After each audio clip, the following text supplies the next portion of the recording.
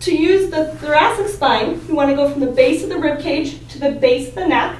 We never want to go up under the neck, and we never want to go down onto the lumbar spine. To work this area, we want to pull the shoulder blades out of the way. The best way to do that is to give yourself a hug or kind of cross your arms here or here like this. That pulls the shoulder blades out of the way. You want your neck to stay as neutral as possible, so you don't want it tucked way up and you don't want it arched back, but you want to stay in just a nice comfortable position. You're going to lift your hips up off the ground, and nice and slow you're going to drag your back until you get to the base of your neck, and then you're going to go the other direction. What I'm looking for is that your spine kind of drops over the roller at each individual point, so you're getting some mobility.